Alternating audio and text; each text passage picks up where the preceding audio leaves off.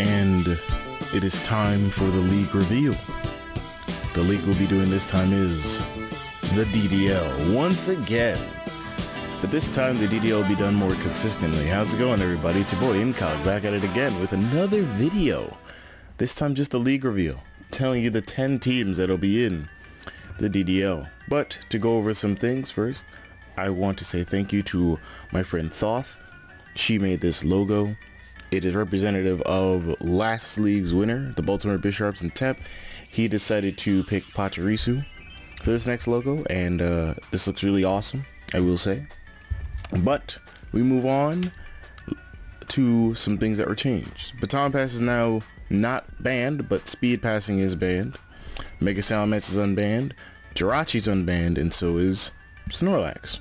These are all going to be tested, of course, those 3 Pokemon, and we're going to find out whether or not, we should ban them or we shouldn't. I know in some, there are some circumstances where you could just ban them just to be safe, but I want to see how it goes.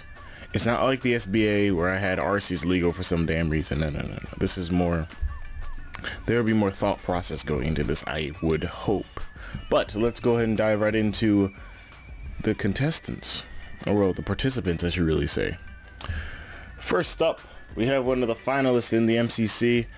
By the time you're hearing this, I don't know, they're playing the next day after this will be going up, so this will be going up Saturday. So yeah, first participant is Gordon his Washington Archons. As everybody knows, if you make top 2 in my leagues, you're guaranteed a spot into the next league, and Gordon made top 2, so that's always fun. So yeah, he's a great competitor, and I think this was just a no-brainer even if he didn't make top 2. But yeah, let us continue. Our next participant is Kojin in his Greenville Gudras. He's also one of the top 2 in the MCC. He just went from Tennessee Trumbeaks to Greenville Gudras because this is the team name that he has originally had.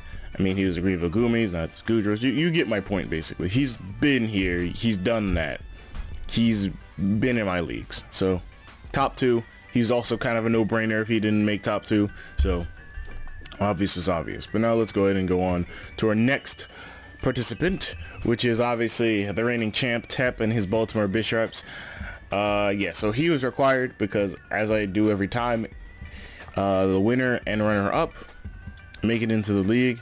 And then if they don't want to, then I have more people to select from, but they wanted to, so I said, okay, that's fine. So, Tep, Baltimore Bisharps in this league. Next up, we have the runner-up from last season, Jaden, but this time he changed his name from the Equalville Quillavas to the Minutemen Minin. Shout out to those who know that reference, because I figured it out instantly and I got angry. Jaden was the runner-up last season. Maybe he won't be the runner-up this season. Maybe he'll actually win. Who knows? I rated him very low last season in the DDL, and then he finished 2nd. So, I mean, hey, anything can happen. But let's go ahead and move on to our next participant in the DDL Season 3. Yeah, that's right. The 2-time league champion. That one guy been in his NorCal Noctowl. He is coming back. And he has a vendetta against a lot of the people who are going to be in this league. Believe me.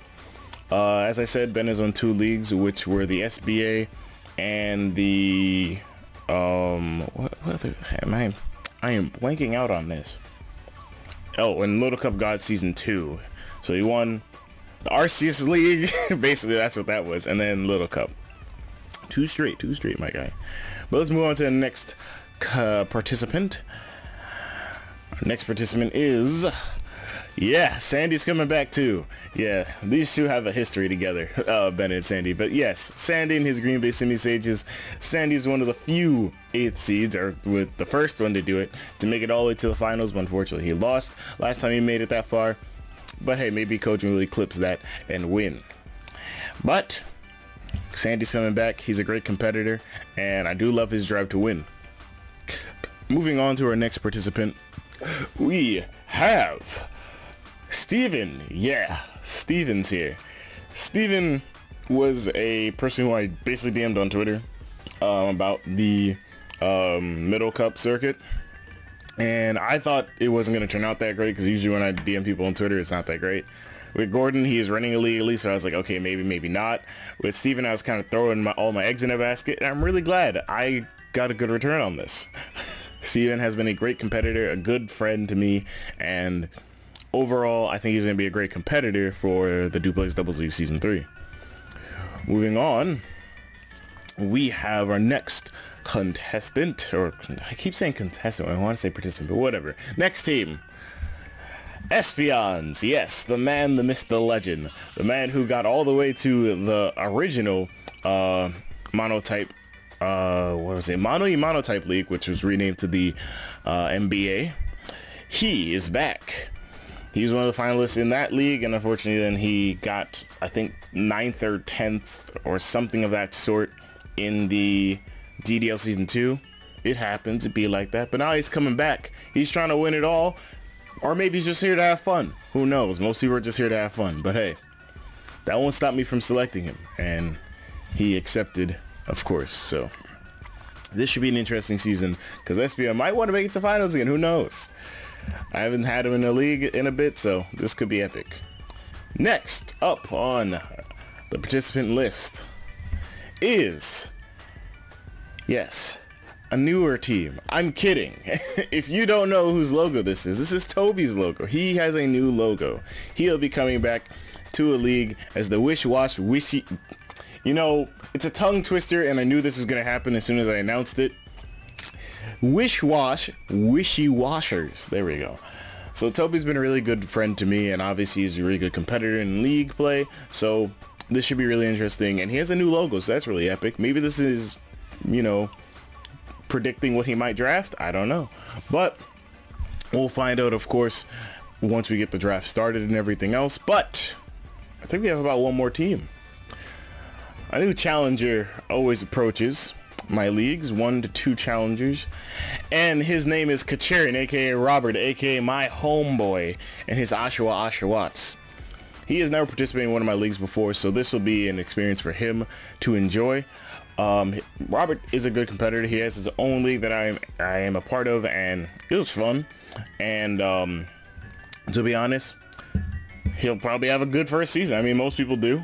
And hopefully he does well. I mean, Robert loves to have fun.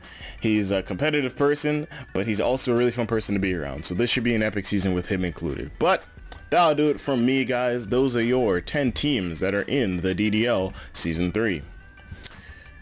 I don't really have much else to say.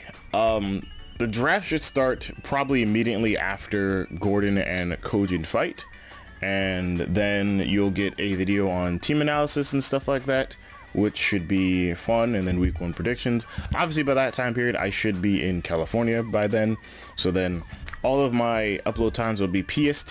So if I say like, oh, I'm uploading this at 9 AM PST, that means it's just going up at 12 PM EST, just so people understand. It's a 3-hour difference between them. And so I'll make sure I get that out there. Uploads will still be relatively the same when I move out, of course, if that wasn't obvious. But all in all, hope you guys enjoyed this video. If you did, leave a like, comment, and also subscribe today if you're new. Check out my Twitch page in the description. It's a fun time there, I hear. I'll talk to you guys later in the DDL, or well, probably for the championship post-com of the MCC, and then the DDL, or maybe a showdown. I don't know yet, but I'll talk to you guys later, basically, okay? See ya.